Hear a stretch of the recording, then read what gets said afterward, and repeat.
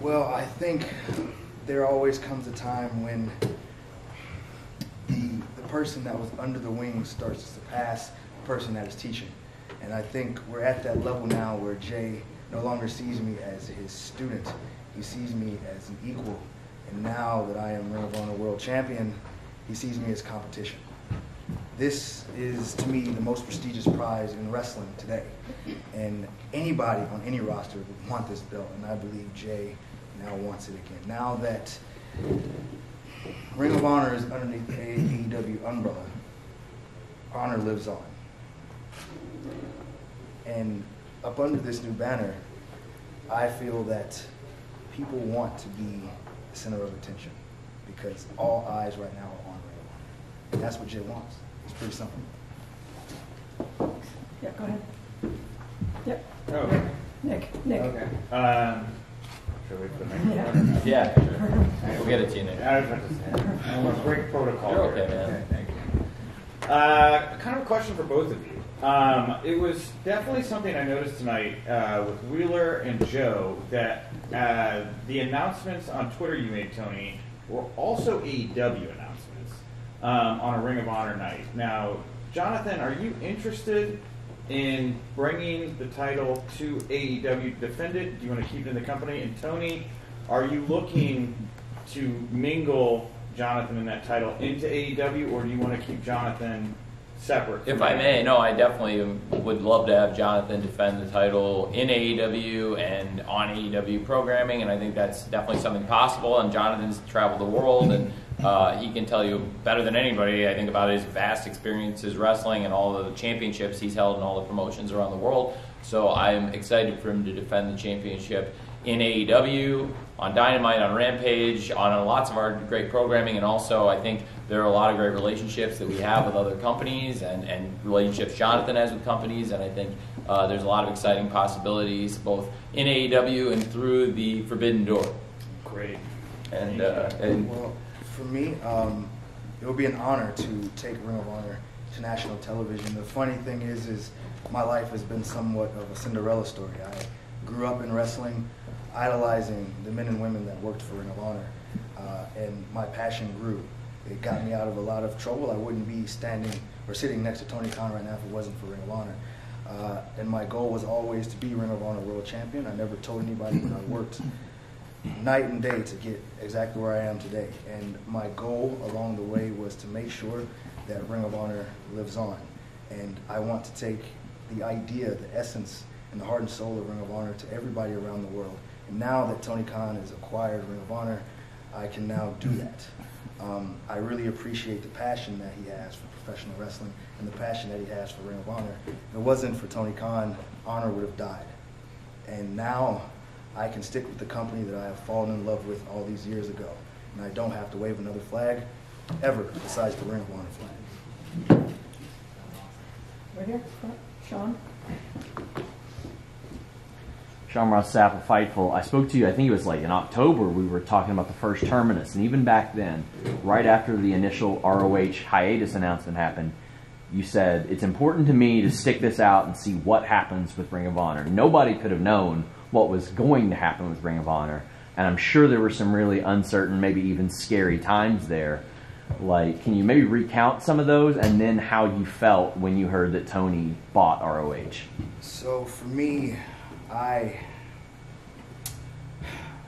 I told you, my life has been sort of a Cinderella story, and this voice in my mind has always guided me, and I learned a long time ago to listen to this voice. Again, I wouldn't be here sitting next to Tony Khan if it wasn't for this voice that I like to call my destiny.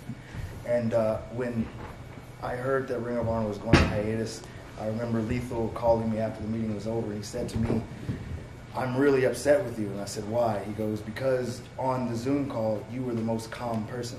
It's because my destiny was talking to me. This is not a gimmick. This is real life for me.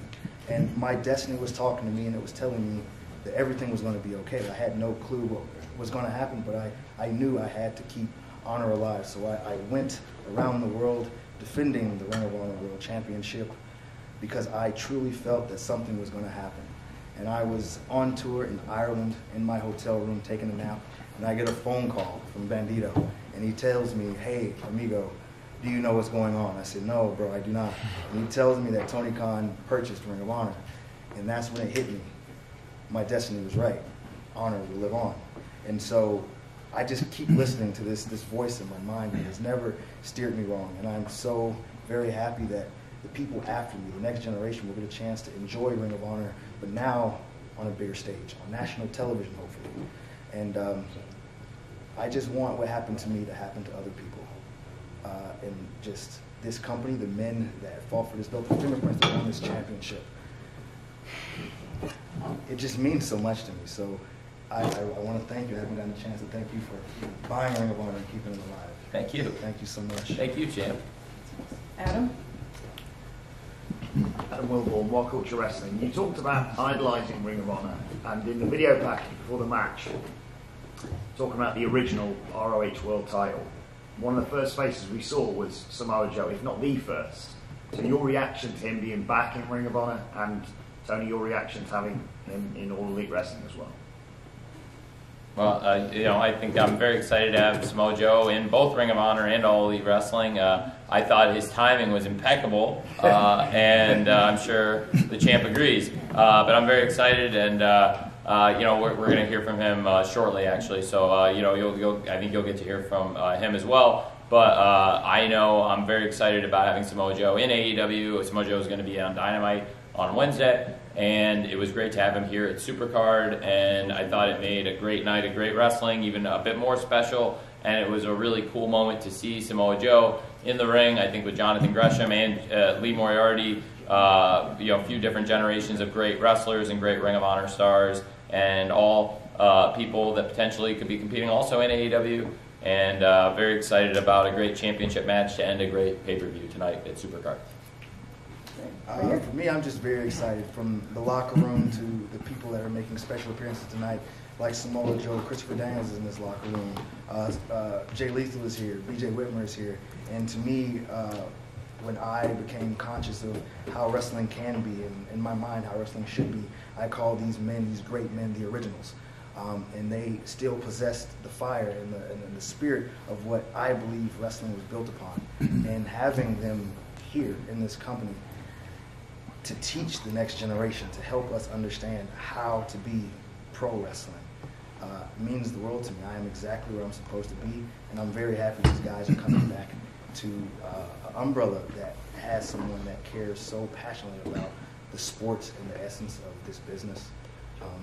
Tony Khan and Samoa Joe and Bryan Danielson, all these guys are keeping the business of pro wrestling alive, and I'm happy to be a part of it. Miguel? Hi, Jonathan. Mike Dagger for Lucha Libre Online. So, going with that same question, piggyback on it, I would like to know, since people like Daniel Bryan, Samoa Joe, even CM Punk are part of All Elite Wrestling, and it seems like there's probably going to be some cross-promotional things here and there, if I'm not mistaken, right? Could be. How do you feel about facing people like possibly a CM Punk, a Samoa Joe, or Bryan Danielson? My travels during the hiatus was, in my mind, preparing me to face two men, those men being CM Punk and Bryan Danielson. I believe that honor was lost a long time ago when they decided to change this championship to other versions of this. The fingerprints of the originals is on this championship. When it's seen around the world, people clap, not for me, but for this championship, because it holds such a rich history.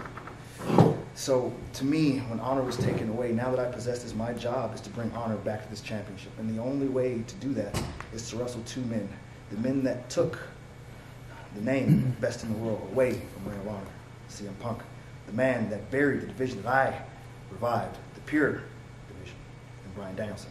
So my job is to wrestle these two men, win or loss, to restore honor to this championship. So those are the matches that I look forward to, and I feel like my job will be done. I will have done what I needed to do for Ring of Honor. After that, my future is unclear. Thank you, Jonathan. One more question? Over here? Oh, sorry, Rich. Thank you. Rachel Strange of Pro Wrestling Illustrated and Grapsky Podcast. Great match tonight, Mr. Jonathan Gresham. Congratulations on your victory. There was a lot of fanfare, a lot of things surrounding this event tonight. You were the main event. There's a lot of things surrounding your match. How do you kind of block out everything that's happened, the sale of Ring of Honor, being involved with AEW, this show, coming to different venues? How did you just kind of block all that out to focus on being the undisputed Ring of Honor champion and not letting the outside curriculum kind of get you off track? That's very easy. I stay off of social media. I delete the apps. Gotcha. Yeah. Okay.